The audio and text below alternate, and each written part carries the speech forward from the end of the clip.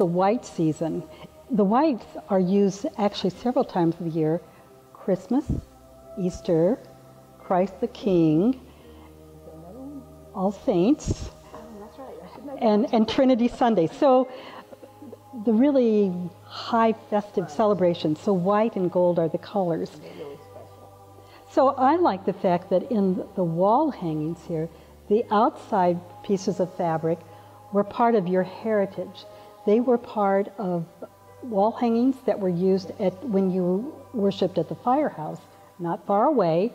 And so I combined that, and then in the center is new fabric, and we're using a lot of circles because these are the high festivals and they bring us closer to that wholeness of the story of the life of Christ. And of course, here we have the symbol is the manger, so very Christmas-like. One of the symbols that's used throughout all 5 sets is the Celtic cross. And that's because there is a cross, a Celtic cross, at the front of your worship space. And so we use that. That's the only kind of cross that was used to bring a cohesiveness. But you'll notice how we have little colored dots around it here, and the same dots appear in the manger.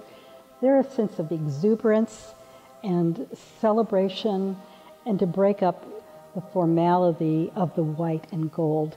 It's because your congregation likes to do things in the moment, and you know how to do things where you are. So I needed to make it festive for you all. A little less formal, too. You are a little less formal. So I hope you read that way. And I love the use of partial circles. So again, it is like Advent, and it's all the idea we can't see everything at the same time. So there are some whole circles, but we don't see everything at once. Okay, thanks.